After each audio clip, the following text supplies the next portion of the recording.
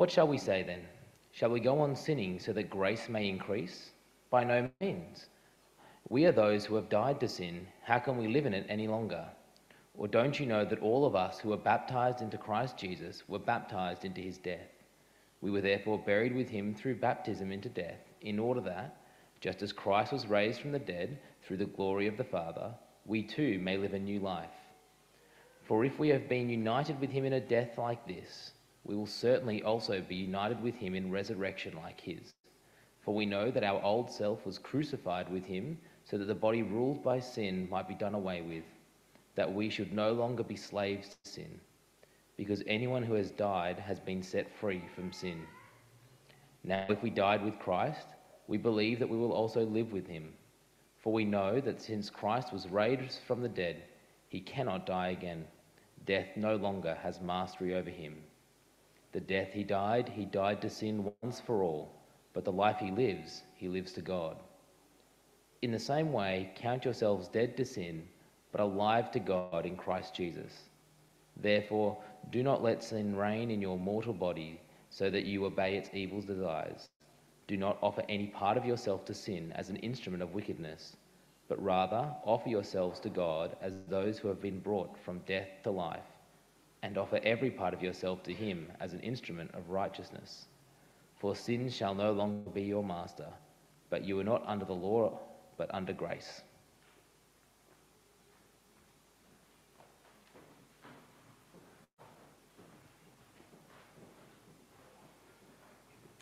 Hi everyone, my name's Simon.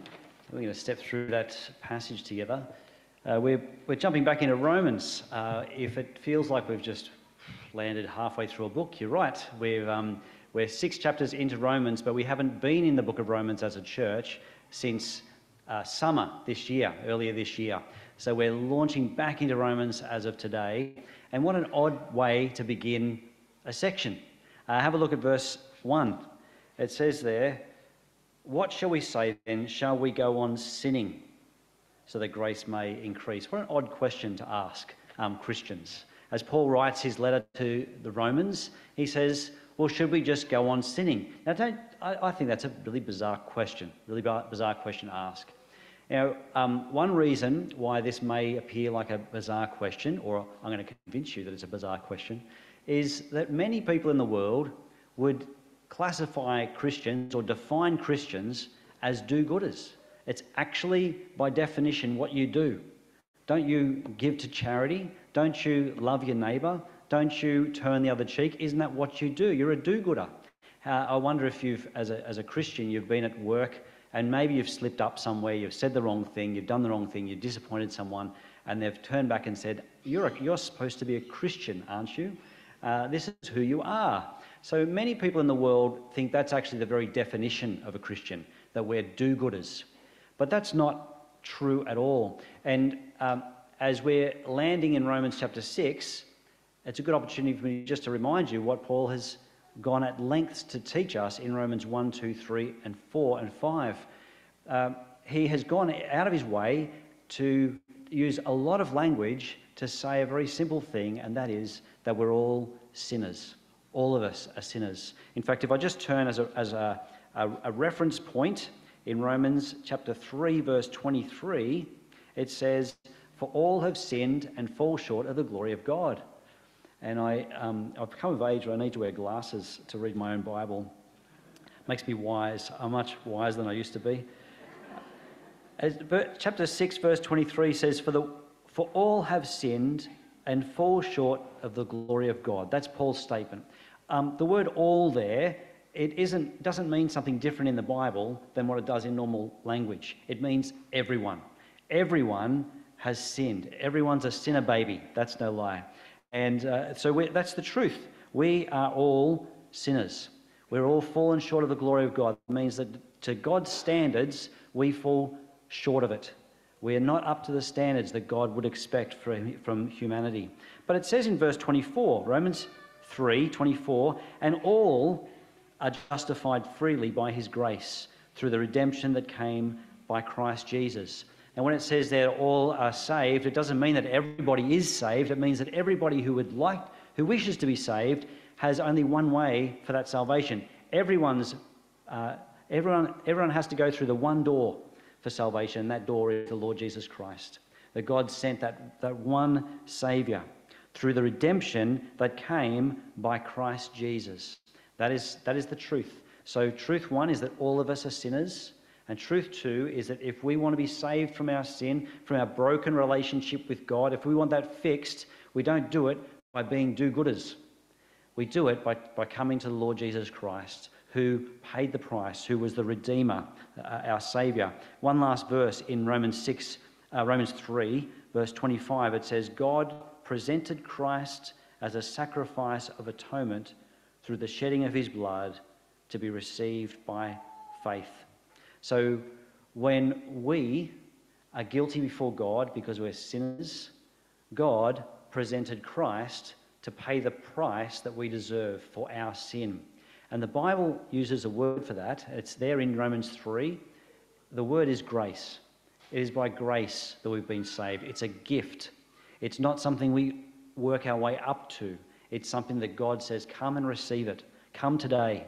Don't hold it off. Don't delay. Today's the day of salvation. There's nothing more important in this world than to come to Jesus so that you will put an end to your sin, paid for at the cross, and come to Jesus. So that's by grace. In fact, friends, what Romans 1, 2, 3 and 4 has taught us is that we are not do-gooders. Our world will have us convinced that humans are basically good, but we do make mistakes sometimes. But the Bible says, no, I want you to flip that understanding. We are basically bad. At our heart, we are rebels towards our Maker. And that makes us, at the core, very bad. So we're sinners, but it's by grace that we've been saved. We need grace. That's what Romans 1, 2, 3, 4 has taught us. We need grace. And without God's mercy, his compassion, his atoning work at the cross, then we are, to quote Jason Moss, we are stuffed. We need grace. But then you might say, okay, so we're not do-gooders, we're sinners who need grace. Well, then what's the point of the law? The Ten Commandments are in the Bible. Isn't that given from God? And what's the point of all those little parts in the Bible that say you need to do good? What's the point of that if Christians are not do-gooders? Well, Paul answers that in Romans 5, verse 20. So just before we get to our passage for today, we get Romans 5, verse 20, where Paul says, the law was brought in so that the trespass might increase. So brought in means it wasn't always there. God at some point said, here's some rules that we can live by, and he gave us the Ten Commandments, for example. But Paul says there that when the law was brought in, it didn't actually reduce sin, it increased it.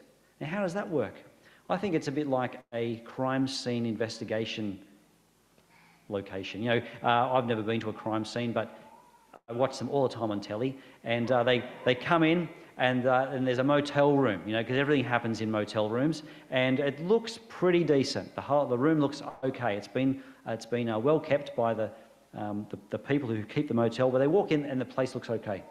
But then the police, they turn off the lights and they bring in their bright blue forensic light, and then the whole wall just glows like a Christmas tree. There's evidence of crime everywhere, blood stains and who knows what on the walls and everywhere.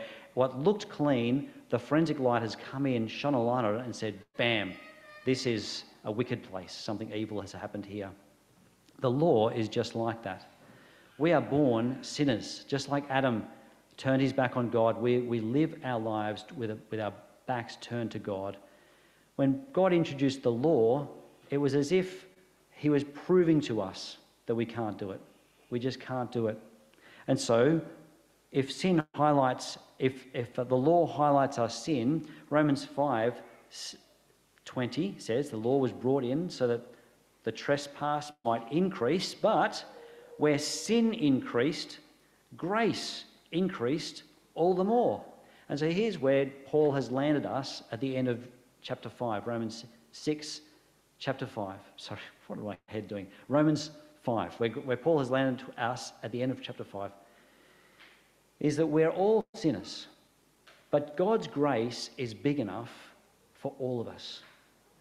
And if this grace, this unlimited grace, can cover all sin, and if it doesn't matter how much we pile up our sin, God's grace can cover all that. When God's grace covers all that, God looks so much more merciful and kind and gracious and loving and compassionate. If that's the mathematics of it, then maybe we could just keep on sinning. So there's the question that Paul asks at the beginning of chapter 6. Should we just go on sinning? Because if we keep sinning, God looks even more gracious. Look how great he looks by us not changing our lives. We could just keep on being the person that we've experienced all of our life. We heard a testimony up here this morning of a changed life, going to Christian schools, but not until university, having a realization that there's something that needs to be changed. What is it? What is it that needs to change in our life? Now, here's the question, right? So that testimony was about realizing that just being me for the rest of my life is not good enough. I'm confronted with God, and I need to do something with my sin. So the question here this morning is, what do Christians do with their sin? What do Christians and sin have to do with each other? What's the relationship between a Christian and sin? Well, Paul says, he answers this question quite quickly, doesn't he? He says, shall we go on sinning so that grace may increase? And his answer is, no way. Verse 2 says, by no means. It's a radical, definite no. Don't misunderstand me. He gets that out of the way. Let's not beat around the bush. Let's cut straight to it. And I want to say no. We shouldn't go on sinning. But he wants to expand on that. So we know his answer is no. But let's expand on what does he want us to learn. The first thing is, Paul says, we have died to sin. We have died to sin. Verse 2 says, by no means. We are those who have died to sin. How can we live in it any longer? Now, I want to say that on the surface, that sounds like a really simple argument, and we could close it right there. If we have decided that sin is a terrible, terrible thing, and we turn to Christ for forgiveness, then the logic is, why would we go back to sin? That makes sense, doesn't it? As if sin is dead to us. We want nothing to do with it. It is filthy. It's disgusting. How would I live my life anymore thinking about sin? But have another look at the sentence, because it doesn't actually say that. It doesn't say that sin is dead to us. It says that we are dead to sin. Now, does that make a difference? I think it does. I think it does, because we're not told that sin has been removed from our sight. We're not told that sin has been removed from our planet. We're not told that sin has been killed at the cross, that Jesus died on the cross and now there's no more sin in the world. We're not told that sin has become untouchable to us. Rather, we have died to sin. It's from sin's perspective, we are dead. We are untouchable by sin. The cross has actually set us free from the results of sin. Later on in this same chapter, but we're going to see this verse next week, we're going to hear this phrase, that the wages of sin is death. The wages of sin is death. You know, if you work a day's wage, you go to work and you spend 8 hours working, then at the end of the day, back in the old days, they'd give you a paycheck, and that was your wage, your payment for the work you did that day. The Bible is saying at the end of your life, for the sins you've committed, there's a wage that you are given, and that is death. That is your salary. That's what you deserve. That's what you've earned for sin. But if the wages of sin is death, then perhaps once death has been given, then the wages have been paid for. Let me try and explain that a bit easier. Think of a man or a woman, a person who has committed a crime. They've stolen a loaf of bread and they've been brought before the judge, and the judge says, did you steal the bread? They say, yes, I stole the bread. And the judge says, okay, well, you're guilty and your sentence is 30 days in prison.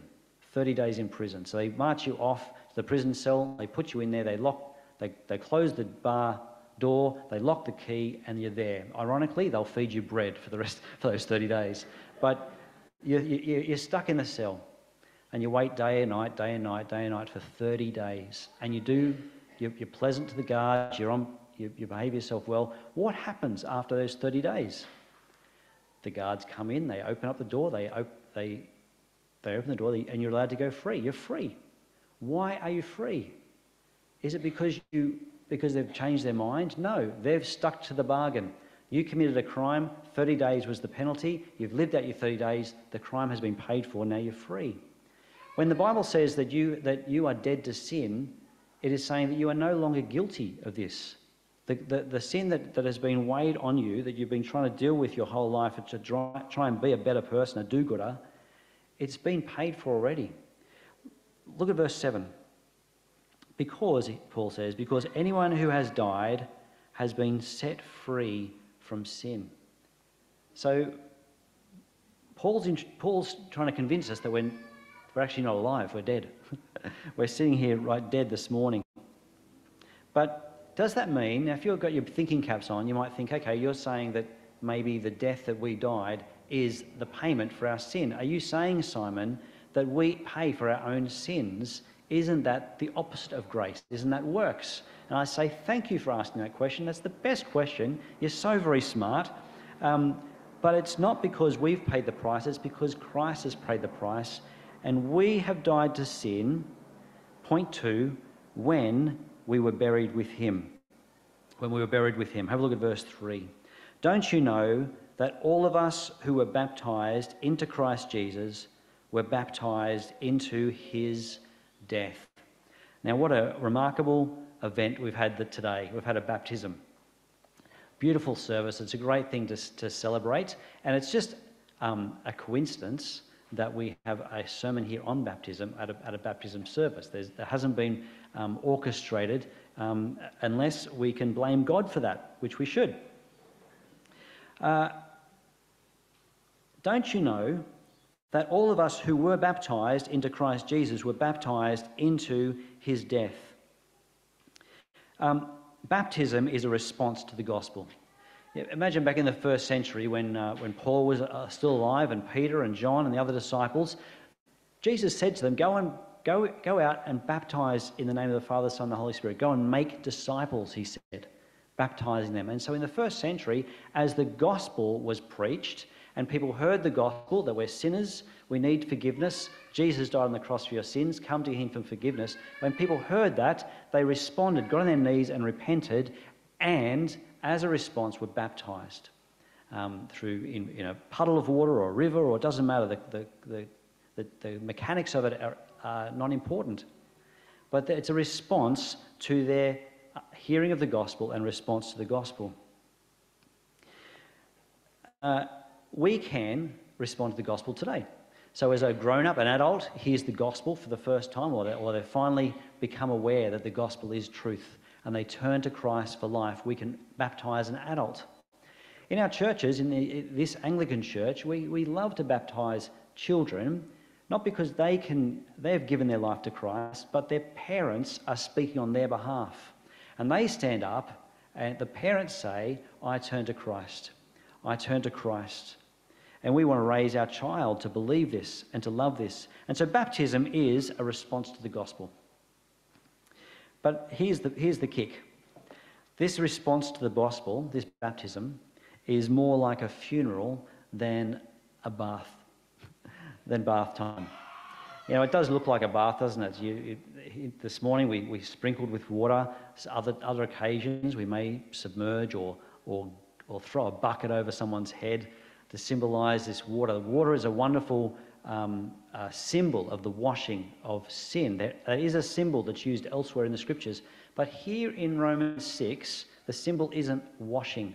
The symbol is burial. It's death. Who is dying? It's our old self that dies, symbolically entering that water and coming up a new person. Have a look at the language that's used here. We've already said that in verse 3, those who were baptized into Christ Jesus were baptized into his death. Verse 4, we were therefore buried with him through baptism into death. Verse 5, for if we have been united with him in a death like his. And in verse 6, for we know that our old self was crucified with him. This is a death sentence.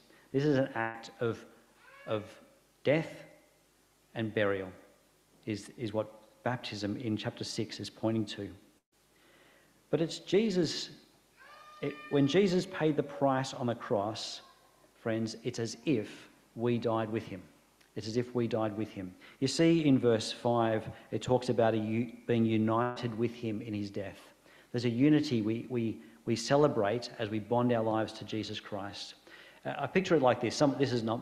I've heard this illustration elsewhere. It's like trying to get from Sydney to London, and how would you go these days? You'd go by plane, wouldn't you? So you head off to Mascot, you board the aeroplane, you sit in your seat, you get buckled in, the door gets closed, and you're ready to travel by plane. At the front of the plane, there's a pilot who drives that plane, flies that plane. And you know, that pilot is going to set the plane in the air and land it somewhere. Wherever that pilot chooses to take that plane, that's where you go. You are united with the destiny of that pilot. It's the same thing with us in Christ. When we hear the gospel and we, by faith, turn to Christ, we become Christian, we belong to Jesus, and it's as if we're on this plane and Jesus is the pilot. And wherever he takes us, that's where we go. And Paul says that when Jesus died on the cross, it's as if we died. And when Jesus was buried in the tomb, it's as if we were buried with him.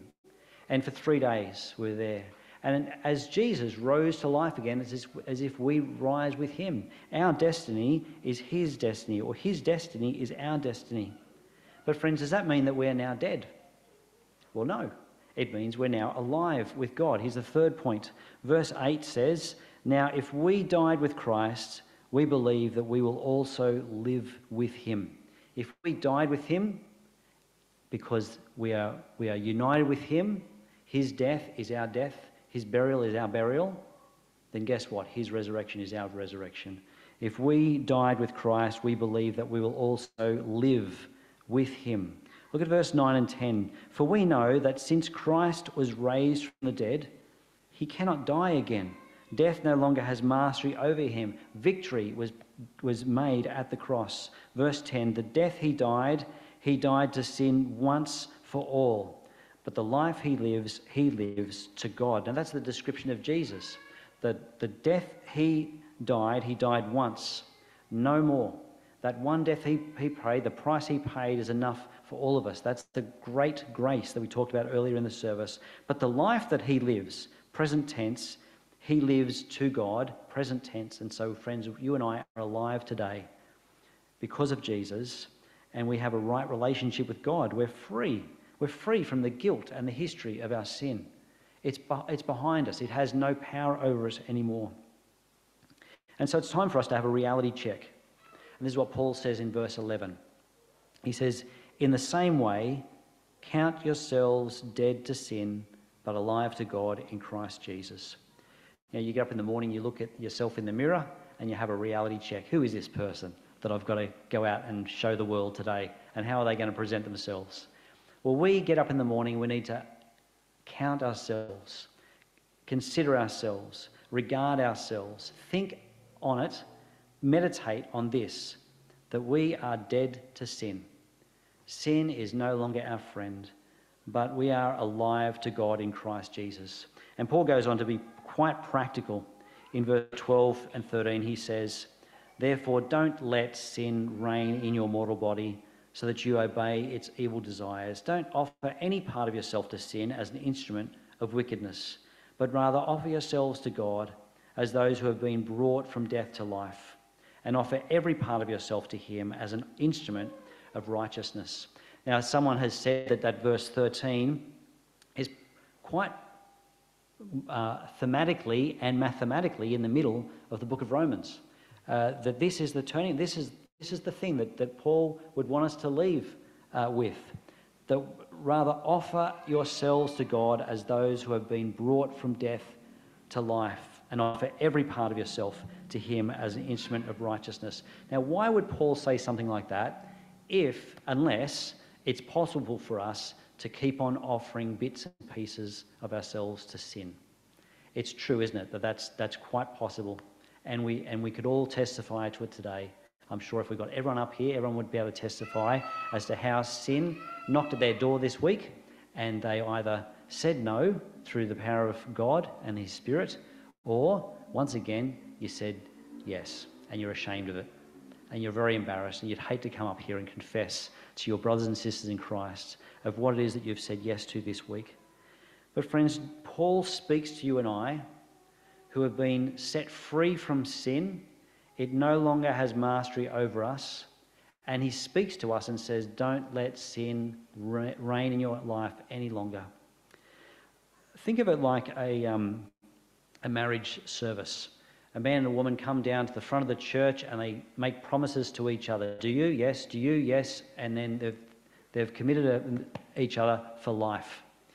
What they're doing, they're saying, you are my partner for life. You are my partner for life. We are committed. We are no longer two, but one. And that also means, we forsake all others. Everybody else is not invited into this marriage union. In other words, everybody else looks at that marriage union and says, that is a no-go zone. That marriage union is for them and them alone. Just like we can say we're dead to sin, the world can say, if you're married, that you're dead to the world. But you put a ring on your finger as a symbol of that commitment. Just like baptism is a symbol of that commitment that we make to Christ, the wedding ring is a symbol. Now here's the point of this illustration. Is it possible for that man or that woman to commit adultery? Of course it is. That ring isn't a magical power, but it is a symbol of the commitment that we made. Now, just like that illustration, Paul speaks to us and says, you have bonded yourself to Christ, no longer have anything to do with sin. But I say this to you because sin keeps knocking at your door, and it wants to rule over you and have you. But don't let it be your master. It's powerless now. The cross of Christ has sucked all the power out of it.